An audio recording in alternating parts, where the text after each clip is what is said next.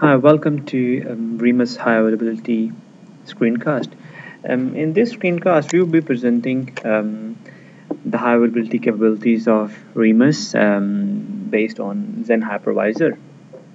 And the client application we will be testing is the streaming application that represents an active memory state and when a fault occurs for a primary virtual machine running on a primary system, and as it gets transferred to the secondary system, what we want to demonstrate is that the memory and CPU state gets replicated efficiently and with minimum latency to continue the service, which in this case would be the continuity of the streaming video.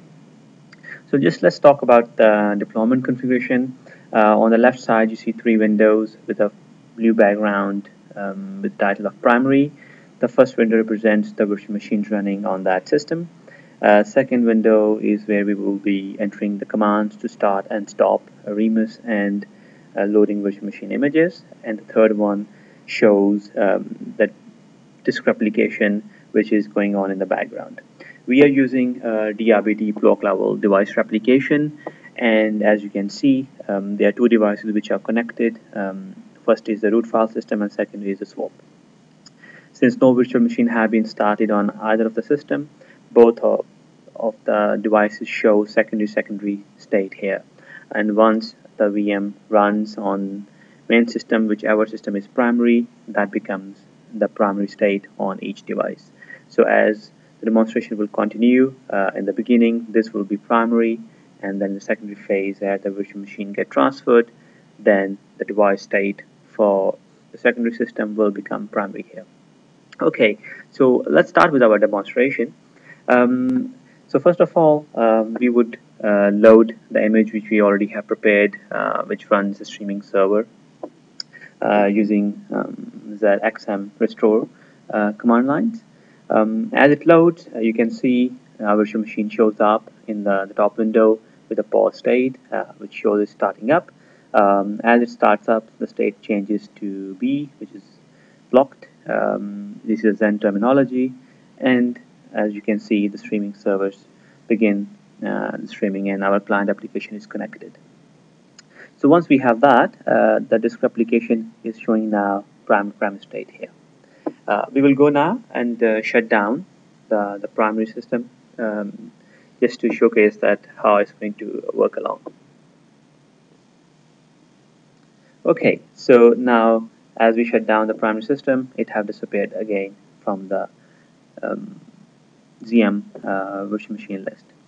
So let's start again. We will start the virtual machine again, and this time we will launch Remus in the background so that it gets replicated, the virtual machine state gets replicated to the secondary system. Okay, so as we start the VM, it shows up again in the virtual machine list. As it starts up, the streaming video will begin to stream from our client application.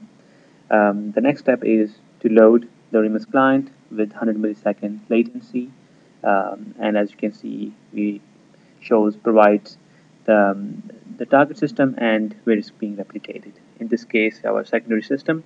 As it gets being replicated, there's a VM which comes up there with a pause state, and it stays in pause stays as long as we shut down the primary system. So let's see to make sure Remus is checkpointing the memory and CPU state, which you can see here. So we stop that, and now the next step would be shutting down the primary virtual machine, and during this process, the state of the virtual machine and secondary system will change to blocked. While this transfer takes place, the streaming server continues its application. So with this, as you can see, Remus is able to provide a highly available solution for a memory intensive app and CPU intensive applications. Scalability of that is a different aspect, and it will be discussed later. Thank you very much.